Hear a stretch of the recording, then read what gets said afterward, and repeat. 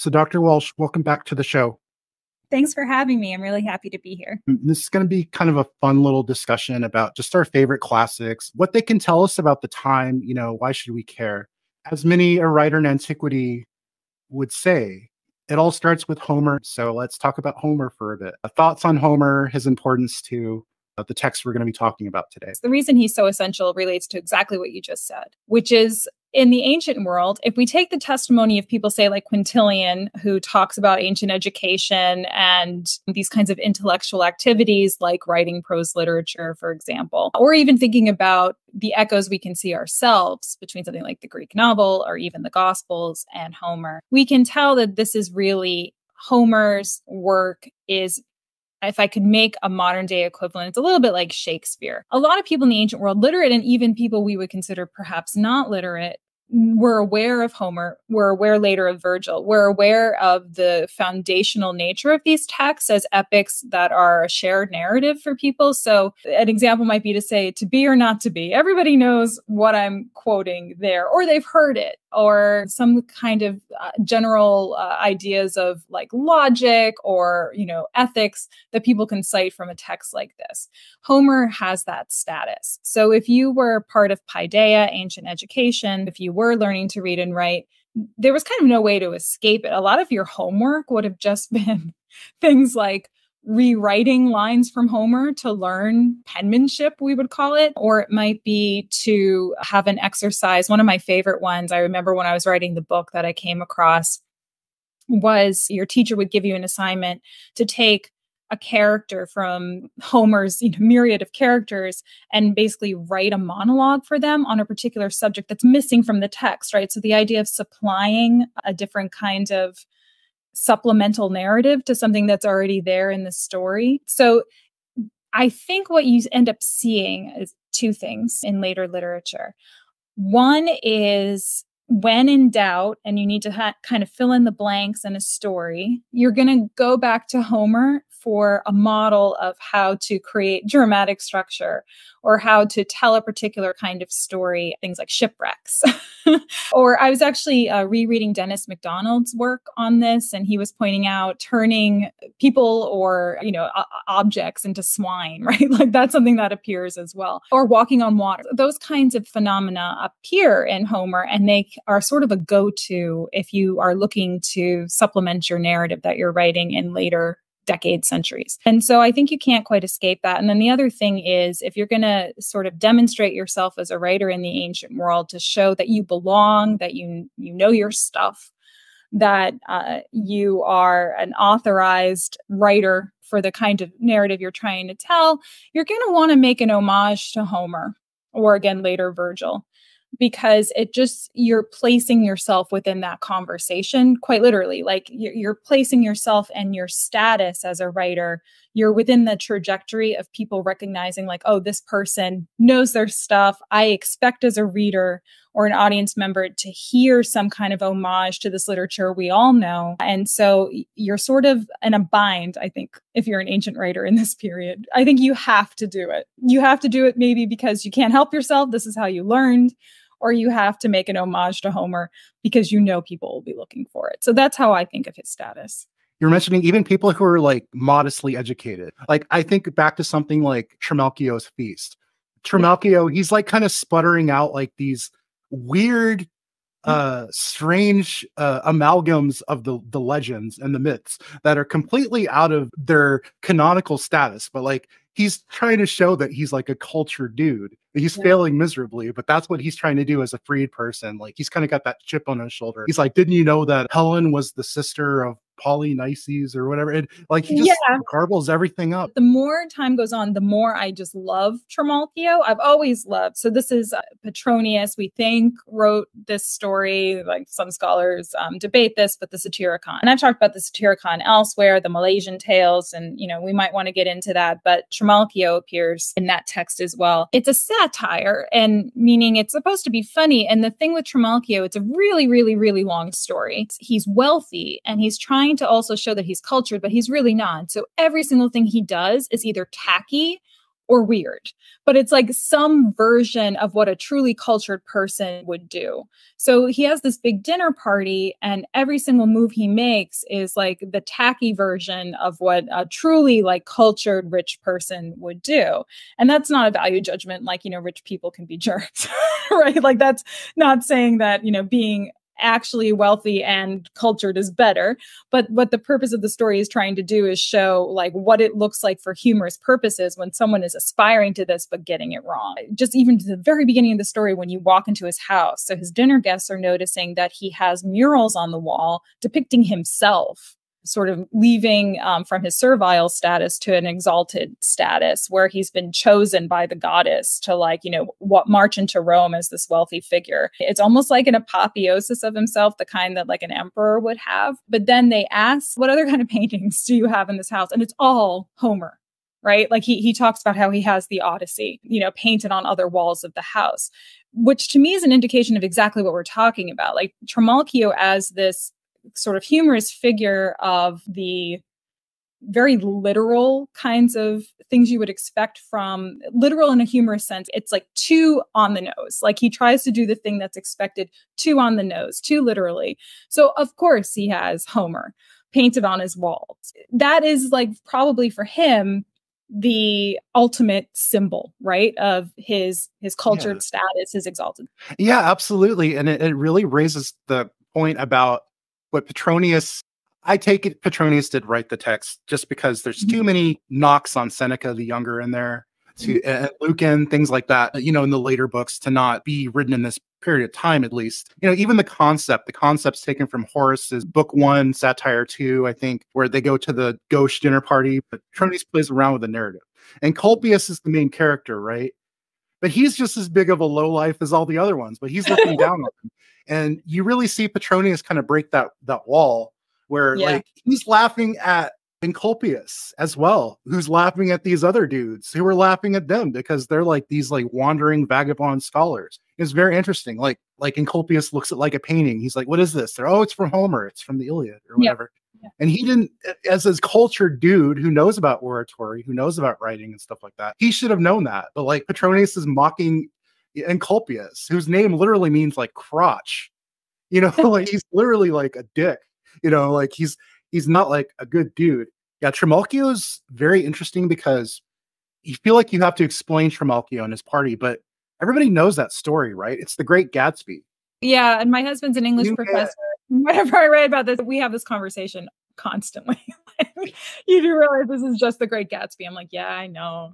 You know, like I probably need to, if I read about it, start the next book off with that. Oh. That's the perfect analogy. And that's why I wanted to have this show, because people are like, oh, these stories are old. Why should we care? The unreliable narrator comes into play in Homer. It comes into play in the Greek novels. Like, we didn't invent the unreliable narrator. No. Two things that come to mind to me from what you're saying is sort of the main character, or the character you're seeing the story from, who's actually flawed. We see that a lot like in movies. I was watching Rushmore. I hadn't seen it in a while, but like those are not likable characters, but you're like willing to go through the story, right? So I see that too in something like the Satyricon, you know, and so you're along for the ride because you just kind of can't believe these figures, but it's the cultural commentary that becomes essential. The other thing about the Great Gatsby is I always get nervous because I don't want to be like a phenomenologist. In other words, like I don't want to mistake stuff that I know that's in more recent history for the ancient world. Like I don't want to apply a lens that I'm more familiar with. Like I always have wanted to write something that talks about the Gospel of Mark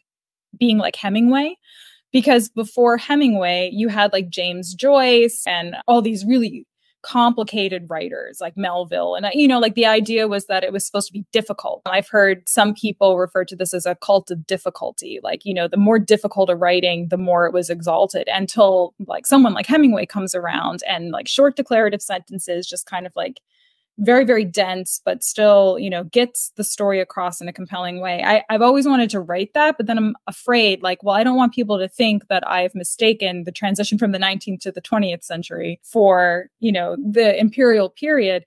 But I still think those conversations, especially in this kind of space, are helpful because it gives us a model for thinking through, and we might decide it doesn't work, right? But I think that some of those kinds of analogies are really good. So The Great Gatsby appeals to me too, because what Trimalchio is doing when he has a dinner party and he's calling on people to help him remember some kind of quote from Homer or something like that, when you have those kinds of contexts, it's this idea that the book, that language, that learning and intellectual life was a status marker in the period we're talking about, in the imperial period. It gave you more status to be able to do those things or to perform those kinds of acts or practices. And you can even call it a sort of theater.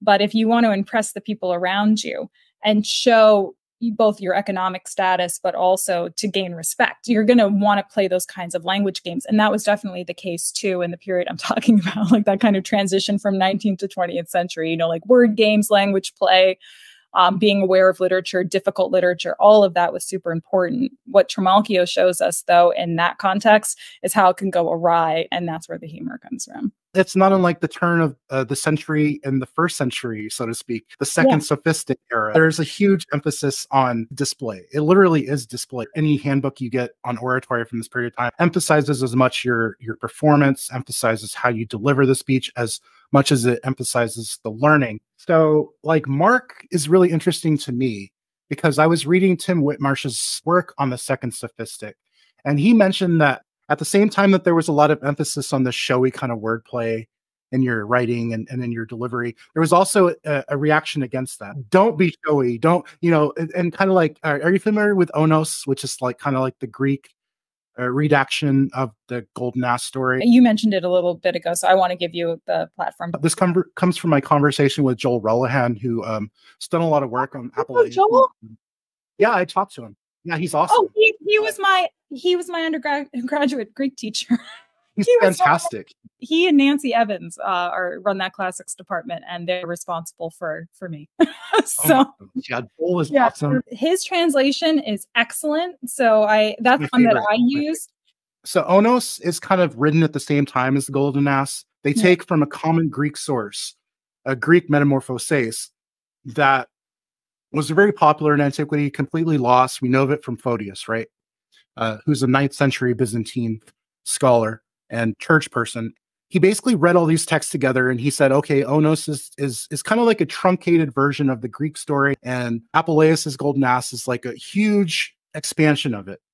So when I look at Onos, I kind of think of like the synoptic relationship. Like Matthew and Luke look and see something in Mark that's missing, and they react to it in different ways. So the guy who does Onos does it in this way, and just how Matthew and Luke does it their way, and they expand or delete depending on their comments. The thing I'd like to say about that too, though, is, we sometimes use this word like missing to say that Matthew and Luke read Mark and they decide X, Y, and Z is missing. It might not even be missing. It might just be like they have a different kind of training. They're part of a different intellectual track or conversation, or even not, but they have a different take on it. And so this is something that I like to emphasize, that we have to scrutinize our idea of history in some ways, because, the idea of using divination or inspiration is not necessarily alien to the concept of history in this period either. So it could be that these writers, as writers, want to supply different kinds of details to their story to get across an impression of a historical matter or a historical event, or to give a different kind of impression of the story. And the thing that I think is really remarkable about, let's just say, the Synoptic Gospels, because that's what we're talking about, although John does apply here too. But with the Synoptic Gospels especially, it's kind of like what you're describing.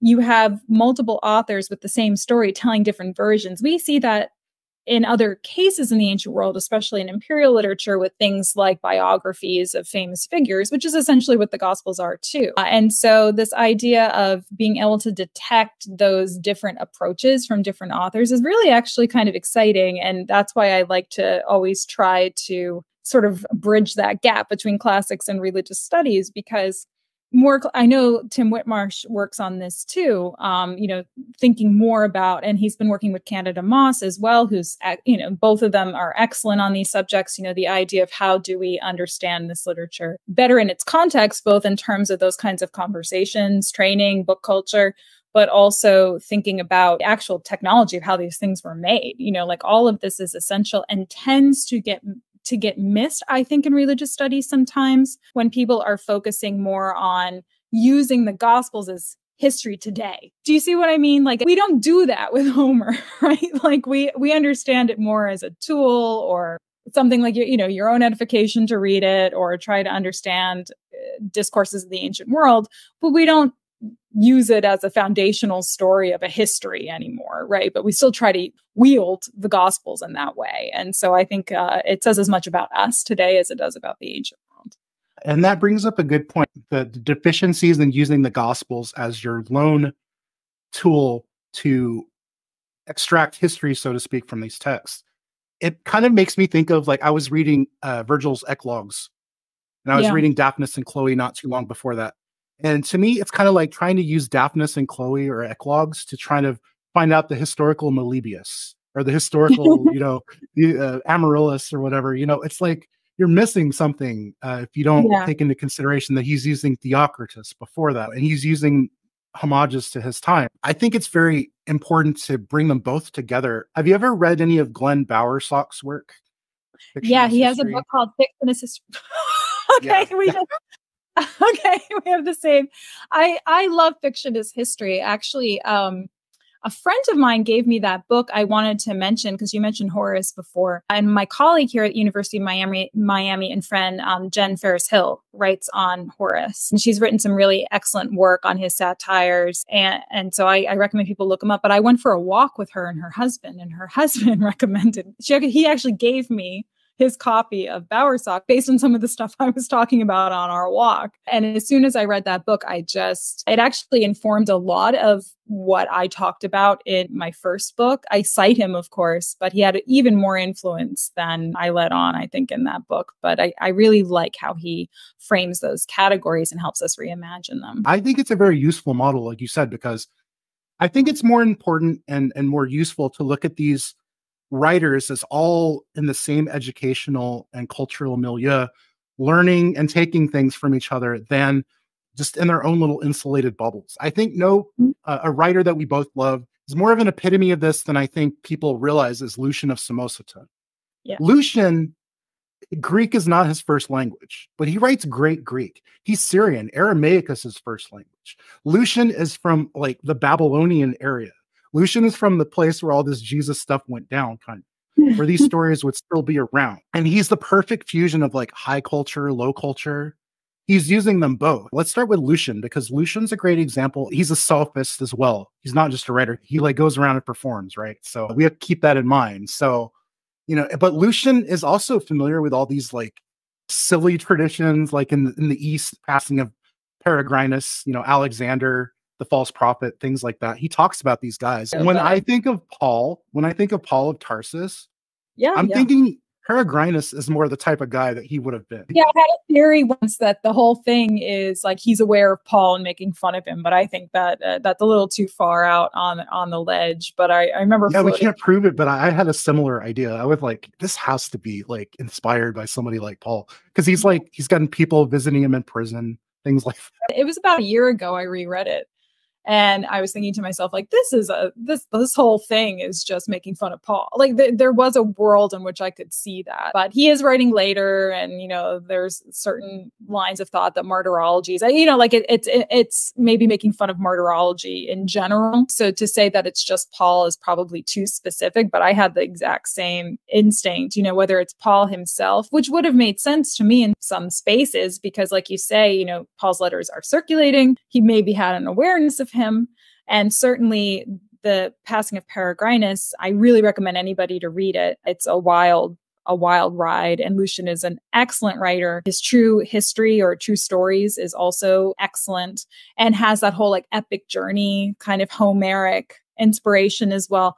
But the passing of Peregrinus, just in case anybody doesn't know, is about this guy who, I mean, I'm going to put it in my own words. Other people might put a different point of emphasis to it, but he basically wants to be famous, this dude. And so he sort of lily pads from one kind of philosophical group to another. So he'll try being, a cynic for a while. He'll try being another, but he's also on the lam from the law because he killed his father and he's done some other things I won't mention. But for a while, he sort of embeds himself with the Christians. And so it's one of the first texts we have outside of a Christian ambit where you have a writer who's not a Christian, who actually doesn't seem to have a particular, no skin in the game on Christianity one way or the other, really, but talks about how Peregrinus goes into sort of like I guess you would call it, underground Christian. He goes underground into a Christian group because they're so gullible that he knows that they'll protect him and pay his legal fees. And he is enough of a good con man that he actually rises in the ranks. He's got a couple things that sound kind of funny in the text, like saying he's like the rebirth of Socrates and he could be a god. Within Christianity, I don't think that would have been the case. So he's got things a little bit wrong, it sounds like, but that's not the point. The point is that he's mocking the Christians and gives an idea of what the impression was of Christianity from outside of the Christian bubble at the time. Yeah, that's just a fabulous text. And then ultimately Peregrinus embeds himself in other groups, but goes to the Olympic Games and sets himself on fire in front of everybody. Everybody remembers this. Apparently it happened. There's independent attestation of this. So, he goes out. I think blaze of glory would be the right phrase for this. Anyway. It's very interesting. You mentioned Lucian as one of the earliest mentions of Christianity. I think of another person that I put on the agenda, Pliny the Younger. Pliny the Younger is also an important person for this period of time as an orator, as a lawyer. He's basically the Phoenix Wright ace attorney of his day. Pliny is kind of like, we were talking about the Great Gatsby earlier in relation to Trimalchio as Jay Gatsby. I think of another character in the Great Gatsby, Tom Buchanan. Tom Buchanan is like the super old money, blue blood type guy. He looks down on these type of people. And that's the type of person Pliny the Younger was. He was I think there was this freedman he really hated in his epistles that he kept calling just the slave, in his letters to his friends. He hated this. Pliny is another example of just this educated person like Lucian who is mixing this high and low culture, because in between all these really learned letters, both as an administrative person to the emperor and as a lawyer or to his friends, he's talking about friendly dolphins and he's talking about haunted houses.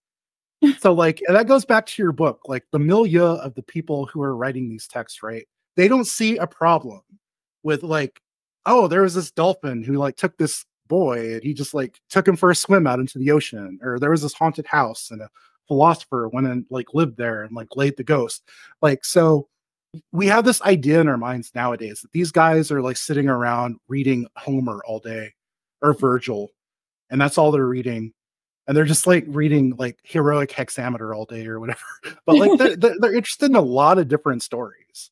And Pliny tells you explicitly, he hears these stories at the symposium, at the dinner table. Yeah, actually, that happens in Trimalchio too. At one point in the dinner party, the narrator says, and so I talked to my neighbor, tell me some stories, give me the news, what's going on out there? And then he tells me about ghosts. It's the same kind of thing. There was a trading in this kind of storytelling as well, and it has its place, like any kind of fantastic storytelling. And we don't have to necessarily separate it as high culture or low culture. Pliny also had something else going on with him that I've always found interesting, which is his uncle, Pliny the Elder, was so socially influential, but also heralded as this great intellectual in the ancient world, which, is he a really good one?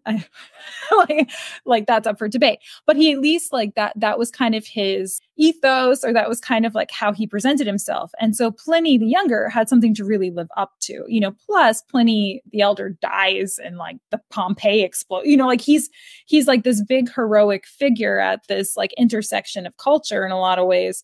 And so he had a lot to live up to as well in terms of carrying that mantle of the family. And so it's interesting to see that as well, because on one hand, he has to sort of continue to perform those high culture kinds of symbols of his status, his literacy, etc. But he also, because that's so established for him, he can also talk about ghost stories and things like that and engage in some of those kinds of conversations as well. Pliny the Elder, yeah, like you said, he's heralded as this great mind. but he's using a lot of paradoxography in his natural history, right alongside stuff we would consider technical writing. And it shows that, like, this was not separated in the minds of these elites. And elites is defined as, you know, Whitmarsh does with the second sophistic, as you do in your book. You're separated as an elite by your education. Doesn't really have to do with like social class. I'm glad you brought that up, because I think it's something that, like, on the surface can be confusing. But I talk about elite cultural status, which might sound like a little bit fuzzy, but I make sure to make that delineation in the book for exactly the reason that you're indicating here, which is, and this is Canada Moss's work I mentioned before, you know, a lot of people were enslaved and educated because their function within the household was to be called upon to take dictation, you know, be a secretary for the elite man in the household who had the economic capital, but maybe not the education. You know, an enslaved person who was literate was more considered an extension, really, even, and she's written about this, of the body of the rich guy in the house, you know? So, like, why does he have to bother going to school and get carpal tunnel from, like, learning to write? He could just enslave somebody to do that for him. Right? And that reminds me, like, you know, Life of Aesop, like when they're bringing Aesop to the, bringing Aesop to the market, and he's got like this guy who knows music and this guy who's like a teacher, and they're going for a lot more than he is. Canada Moss has a book coming out called God's Ghostwriters, where she talks about these kinds of workers. It's going to be fantastic. It's going to change how we talk about these things. And it's something, by my talking about elite cultural producers, I didn't even think about it entirely when I was writing my own book, but gesturing towards it because I was thinking about someone like Epictetus. Just to be clear, Canada Moss has taken this like in a much better direction. And I honestly didn't have it within my purview at the time. But I was thinking about Epictetus, who was formerly enslaved, that he is someone who had cultural capital. He's somebody, because he had education, when he's freed, can become a philosopher, can become an instructor, can take on students and take on a more exalted status culturally because he had that education. One thing Trimalchio shows us too is that there does seem to be this class of people in antiquity that didn't have that education, but for one reason or another basically become what we would call millionaires. They have all of this wealth, but they don't necessarily have the cultural capital, or they rely on others to obtain it. Yeah, it has nothing really to do with money per se. We make that mistake, I think, today because we think about like the silver spoon analogy, right? This is kind of back to the 19th, 20th century too, like people who were part of what we might even call like a native aristocracy in America. I'm thinking about people like the Roosevelts or the Kennedys, right? Like they're part of these established families. The Roosevelts going back to, you know, like the founding quote unquote of the country, becoming these wealthy. I always think too of the work of like Edith Wharton, right? Like there was this class in society in America, you know, like the Guggenheims or whatever, like they were wealthy. Education became a form of cultural capital. They start libraries, you know, like even Benjamin Franklin does this once he gets wealth. And he came from a background, he never even went, he went to school for like 5 minutes, you know, and then he had to go, he's an indentured servant to his brother, basically in a print shop, but he would steal books at night and read them, you know, like that's the mythology around him, but he becomes, you know, essentially a millionaire as well. And so you have these class of people who were usually wealthy, and they were the ones who went to like the Ivy League schools, and they were sort of this ruling class in America, you know, de facto. And that starts to kind of unravel in the 20th century. That is a model that, here's a case where it doesn't quite work for the ancient world, because you do have so many people where literacy just wasn't necessary for a lot of folks. So it wasn't part of them having to choose a profession, or again, they could enslave somebody to perform that function for them. So you see something going on in antiquity there again, where it's the cultural capital comes from your proximity in some ways to that intellectual culture, and however you can display that. So it doesn't have to necessarily be that you have it yourself, but that you have proximity to it, or you can display it in other ways like Trimalchio tries to do. Let's get to Phlegon. You know, I think sometimes something like Phlegon, or what we call paradoxography, so just to explain what that is, you know, genre is really a modern designation, just to be clear. So when we talk about like, there's paradoxography, people didn't necessarily know they were writing paradoxography in the ancient world. Like, right. You had paradoxography in Herodotus. we talk about Herodotus, for example, as a history, but he's engaging in the same kind of like story play that you see in collections of what we call paradoxography. So scholars use that designation. And sometimes you see terms like this in the ancient world. I'm not saying they didn't have a sense of like, you know, that they were writing a particular kind of literature, but you have these collections of stories that were really just kind of people who study paradoxography don't like this, like Monica Amsler. If I say this, but I'm going to say it for the purposes of illustration, which is paradoxography is kind of like Ripley's Believe It or Not, right? Like you don't want to reduce it to that, but just to kind of give a sense of what these collections sort of look like. They tend to be these stories that are so obviously fantastic in a way that they stretch credulity. But if you look at someone like Herodotus, you start to realize he does the exact same thing at times in his storytelling as well. So what you would find in Phlegon, for example, long-lived persons, right? It's just literally a list of dudes. Well, there's a woman there too. Yeah, he literally took the census list and he just like listed them as is. Yeah, like people who lived to be 101, 102, 103, 104. Like he goes down the list kind of in chronological order. Like here are all the names of people I know who lived 110, right? Like this is, and then he has another section. These sections are like kind of edited in later on for the by translators, but like basically you get a sense, you know, people who lived to be 140, right? Like, you know, that didn't happen. But it's the kind of story that the paradoxographers would promote. Like I see one here too. There's a Sibyl who lived 1,000 years, right? So we look at this and we say, absolutely not, except when the Bible says it. We're like, don't you remember that guy who lived? That's a great point too, because Petronius does that too. Petronius has a fable of the unbreakable glass, right? He's doing the same thing. But people liked these stories and they didn't have to be so extreme. One thing I really like too is here's one about a giant tooth that you can see somewhere, right? And I think here about the work of Adrienne Mayer. It's so brilliant. It's one of those things like you're ashamed you don't think of it yourself. She wrote this book called The First Fossil Hunters quite a bit ago, because I think I read it. It might be about 20 years old now, but it's really good. Her premise is we know in the Mediterranean world, there are a lot of fossils from the dinosaurs. And so ancient people would have found these or seen bone outcroppings. Like, so what do they think these were? And she actually has an active Twitter account too. And she posted this week something that was also in her book, which is if you look at the skull of, I want to say it was a woolly mammoth, there's an indentation in the center of the skull that looks like the Cyclops, right? Or you can imagine how certain mythological creatures may have been based on the kind of bones they were finding in the ancient Mediterranean. But those kinds of bones would have been taken to temple treasuries in the ancient world as sort of these prized phenomena, right? Like, I don't know how else to put it. Like they're treasures. They're also sort of peculiar, you know, like oddities in a way. But if they're reimagined as part of a mythology, this goes back to Homer as well, right? Of like the sort of creatures like, like a Cyclops would be. Here you could go, it's almost like a tourist trap. You can go see this giant tooth. You can go to this temple and see like Cyclops' skull. You could go and see like this giant bone that was probably Achilles' heel, right? Like this kind of stuff also makes its way into these so-called historians like Herodotus. It makes its way into this other kind of storytelling. And I love how Adrienne Mayer kind of gives a rational explanation for how these stories come about.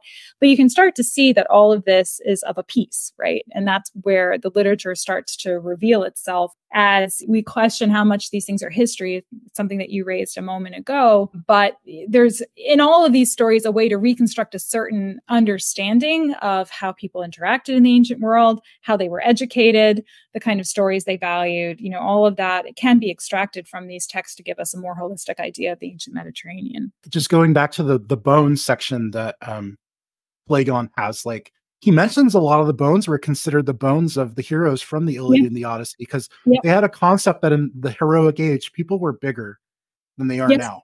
So he's like, oh yeah, these bones you could see in a cave. You were talking about the tourist trap and the kind of the cabinet of curiosities. One of my favorite stories in Phlegon is the centaur that they captured that died on the way to the way down. And he like, said, oh, this is in the treasury. Yeah, yeah. And he said something like they embalmed it, and it's in the imperial treasury. It's been embalmed. So I think he actually says, and apologies if I have this wrong, but I think he actually says, and if you don't believe me, you can go to the treasury and you can look at it. He does that quite a lot. Yeah, which is funny because I actually wrote something on this. I think that's coming out and I might have taken it out, but thinking about Luke actually in the way that Luke kind of tells it, but like you can't check that, but it gives like that patina of authenticity to be like, you don't believe me? Like I talked to two people who, say that they saw it, and you can go and look at the temple treasury yourself. Right. Because the other thing he does that with the hermaphrodites too. Yep. And he's like, I've actually seen some of these people. And Herodotus does the same thing too, where he says he's talked to eyewitnesses who confirm things. But some of the things he says, like it's that balance, right? Where like sometimes you're like, okay, that's plausible. Some of the things I don't like to repeat because they're like overtly racist about other places in the far-flung reaches of the empire. Right. So I won't repeat them. But some of the stuff he says is like, dude, like absolutely not. But he's able to make these kinds of claims because they're far away and because they can't be confirmed, but also because it's entertainment in a way. And so I think we have to understand that, because the other thing you see in paradoxography too is sort of this authorizing strategy is telling time according to who is in leadership at the time.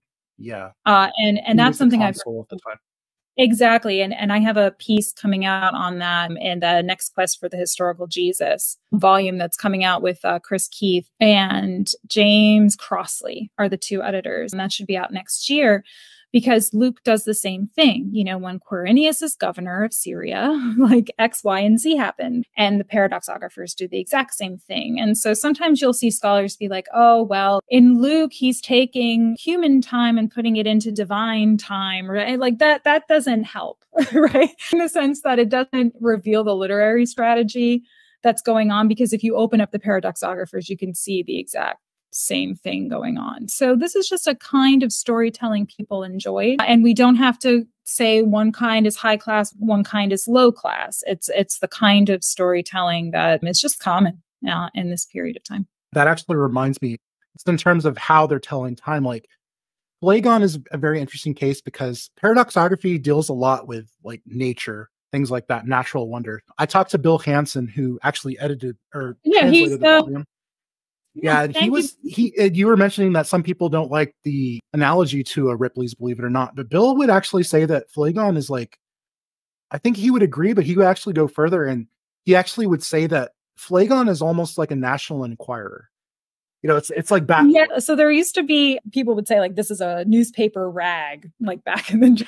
But there was something called News of the World back when like you could get a newspaper at the end of the aisle at the supermarket. And I remember on Sundays, my mother would go food shopping and I would make her buy me News of the World. I actually have a Bat Boy Found in Cave t-shirt. Like I followed the whole Bat Boy. I don't know what happened to News of the World. I should look it up. But Bat Boy Found in Cave was like this ongoing story for News of the World. And they had like this puppet that looked like a bat boy.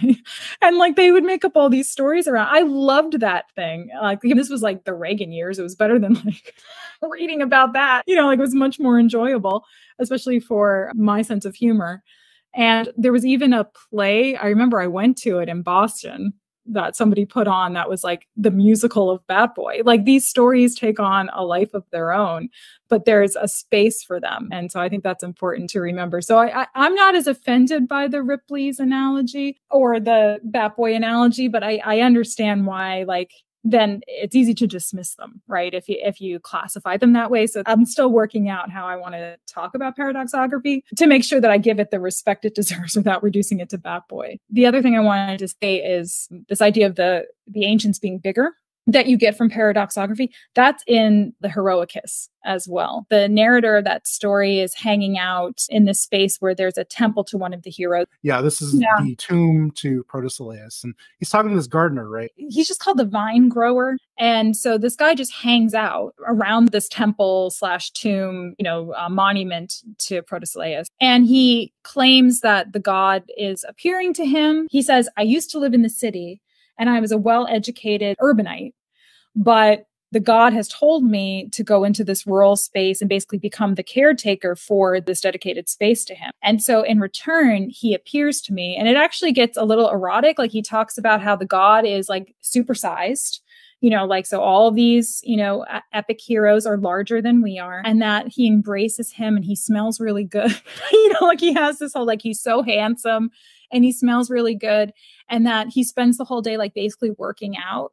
And the vine grower like watches him like run laps and like, you know, do hero stuff. Like he's an Avenger, or maybe he's better than an Avenger. It's very funny because like it's not just Protesilaus, it's also he tells the story of all the different heroes from the Iliad. They didn't really exalt Homer in education so much as like they kind of nitpicked at him. And that's what Heroicus is. Like all different heroes are like correcting Homer. Oh, Homer wasn't there. I was there. I was actually there because, you know, I died in the war. I think my favorite story is the one at the end that they tell about Apuleius' ghost. A very classic story where Apuleius and Helen are on this island. And we have to keep in mind that these are revenants too. These aren't like incorporeal ghosts like Odysseus meets in book 11 of the Odyssey. These are like revenants, like the hero of Temesa type. These are like scary zombie type things. They tell the story of like Apuleius and Helen are chilling on this island, and this merchant goes to the island, and Apuleius is like, I want you to bring me back a girl from Troy because she's the last descendant of Priam. He's like, well, yeah, just bring her, leave her on the sand, and then you just go away. Don't look back. Apuleius tears the girl to pieces. Like, it's terrifying. So they like live in this weird space where these are like you said, big, giant, beautiful, heroic people, but they're also like these insane creatures who like murder people like at a whim, like the hero of Temesa. I was talking to Daniel Ogden about that one. Who's another, you know, character from the Odyssey. I know we were both here to specifically talk about, if anything else, true story. Just with a true story, like Lucian kind of inventing this meta history, turning these genres on their head. Things like that. It's like obviously a parody of not only Homer, but also Herodotus, right? Well, he says it right off the bat, I think. He says, you know, so many, it reminds me of Luke in some ways, honestly, where he says, here's one true thing I could tell you about the story I'm about to write. I'm a liar.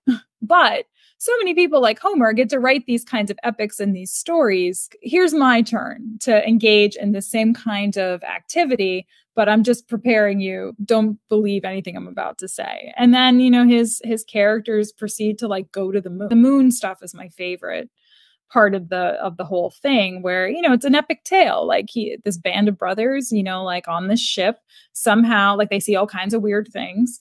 But then they manage to get swept up into the sky, and they sail for a while and realize that they actually are on the moon. But it's considered actually the first sci-fi novel. Really, it's the first time you see a very Star Wars sort of thing where these guys end up on the moon. Turns out the moon is only inhabited by men. If they need babies, they plant their testicles into the moon and it grows like a baby tree. They have other ways of handling this too. Like they grow them in their leg or something like that. That whole thing taken from Aristotle. The whole physiology thing, like men are responsible for all of it, of course. So they live in this land where like they've never even heard of a woman before. And the whole conceit of the thing is that the morning star is uninhabited. And there's basically a leader of the sun and a leader of the moon, if I'm remembering correctly, that are in a battle over it. But the thing is so great because he creates all these sci-fi characters where they're like the radish slingers. So these are people who like are on like lettuce-winged birds throwing radishes at each other, and they're wearing like bean hats. It's all that kind of like the space aliens that are fighting each other over this territory, this morning star. I have a group with Dan McClellan and Canada Moss we call Didascaloi, where once a month one of us gives just like a 1 hour talk, you know, more or less a lecture on some topic. And I did one on ancient sci-fi where I just used Chewbacca, you know, like the way that Lucian describes these ancient hairy creatures. It sounded just like Chewbacca. I'm not saying that, you know, Lucas at all borrowed from this explicitly. They probably had no idea about it. But you did have that kind of imagining these creatures in space and storytelling already. And so this is how you really see the true history, doing something that's both evocative of stuff like Homer, like the epic, like the travelogue, like the kind of paradoxographical topics we've been talking about, but in a new key. It's really innovative to put it in that context of space and like a space battle with aliens and that kind of stuff. Because it's not that far off of how you see someone like Herodotus describing far off lands. It's also within the philosophical context that Lucian's writing in, the way that philosophy imagines even like the nature of the cosmos or the afterlife. The moon is like a reflection of life on Earth in a way. It's like kind of a mirror reflection. Yes. Yeah. Great book. Love it. Her book is so great. And she just goes through like, what is the moon? Like basically you had to have a position, even in the Second Sophistic, on the nature of the moon. Like, what is this thing? Because, this is not, she starts off the book by talking about like, there's no Apollo program. They have no idea what this thing is. The sun sets and there's like this cosmic pupil staring at them. And they can see that there's topography to it and it's changing all the time. So, if you look at ancient discourse on what is the moon, is it a giant uterus? Is it a giant eyeball? Is it another land? Like, is this where souls go? Like, is that where the afterlife takes place? Like, all of those conversations are long standing. At the time that Lucian is writing, you had to have, if you're a philosopher, if you're an intellectual of any kind who is promoting themselves in the ancient world, a religious expert. And Alexander, the false prophet, comes to mind here too. He interacts with the moon. He says he's married a daughter of the moon god, Selene, and that's how he gets some of his, cultural capital as well. You have to have a position on the moon, what you think it is. There are some people in the ancient world who would say that they could capture the moon. The Thessalian witches used to say this too. They had a particular kind of practice that they could perform that was like they had a bowl full of water and like using certain kinds of apertures, they could make it look like, especially during an eclipse, like they had captured the moon. So they would use like lights in the ceiling and stuff like that. But being able to show that you had some position on the moon and understanding of it, you could even capture it. This was part of ancient discourse that gave people the cultural capital we were talking about. And I have a piece that's in queue to be published with Harvard Theological Review on what Paul thought the moon was. Because if you look at 1 Corinthians 15, if you look at 2 Corinthians, he talks about levels to the heavens and the moon and other planetary bodies quite a bit. And that's something that, again, part of a discourse of the 1st and 2nd century. I mean, it has a longer history than that. But all of these writers are having similar kinds of conversations. And you can have innovations like Lucian putting guys on the moon. But the same kind of what we would call, again, genre or allusions all pertain, which is whether it's Homer, whether it's kinds of timekeeping, whether it's engaging, and the fantastic storytelling that people like to do on all levels of society. That's what you're seeing when you compare these texts. I think nowhere for me is the brilliance of what Lucian is doing in A True Story apparent than when he's on the Isle of the Blessed. Yeah. He has Homer next to Odysseus. And you see, when I talked to Karen about this, like we talked about how Odysseus is the one who's kind of starting these lying tales. When he's talking to the Phaeacians, when he's talking to Eumaeus, when he comes back, he's kind of like spinning these yarns. So it's really interesting that Homer and Odysseus are on the Isle of the Blessed, and Odysseus, you see, is still trying to kind of rewrite the story in a way. Before Lucian leaves, like he's like, can you give this letter to Calypso?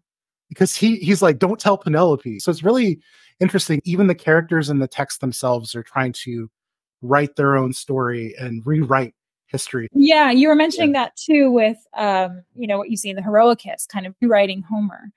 And I think that's a really great takeaway because we tend to think about the classics and we think about canonicity, right? So when we're talking about ancient texts outside of Christianity, we'll talk about like Homer, Virgil, like we have reasons, right? Like this is, as we talked about, like how people went to school, but we have reasons of imagining what the classics are.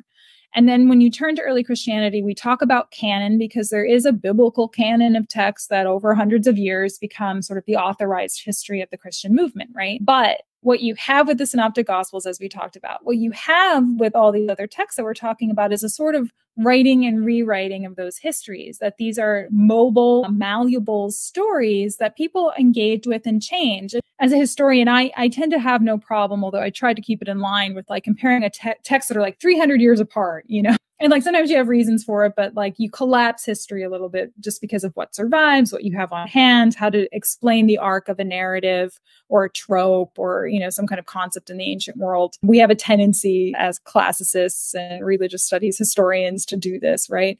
Now imagine, you know, history goes on to another 10,000 years. I hope it does. But you could look back and say, well, in the first 2,000 years of the quote unquote common era, you have like the story of Homer, of Virgil, etc., right? Like these epics. And then you have Pirates of the Caribbean, right? Which do you see what I mean? Like I'm saying something kind of silly, but you understand what I mean, right? Like these epic tales in the turn of the 20th century, you know, to the 21st century, you know, they reimagined Homer through Johnny Depp, right? Like, that is something people might do, right? And they would talk about different genre, like movie genre to literary genre. I'm being a little facetious here, but you see what I mean. But there's a constant telling and retelling of these kinds of stories because they work and they're familiar in some ways. And so people who enjoyed Lord of the Rings, enjoyed Pirates of the Caribbean, enjoyed Star Wars, maybe are not as aware of how common those like the buddy tale journey into uncharted territory and encounters with like strange creatures and engagement with established narrative and mythology, like all of that is present in there. I mean, even with Tolkien and also C.S. Lewis, like there's Christianity there, right? Like there's homages to Christian literature as well with savior figures, etc. So we have to be, I think, flexible and how we understand these narratives and how they're shared and how they develop. Absolutely. Well said.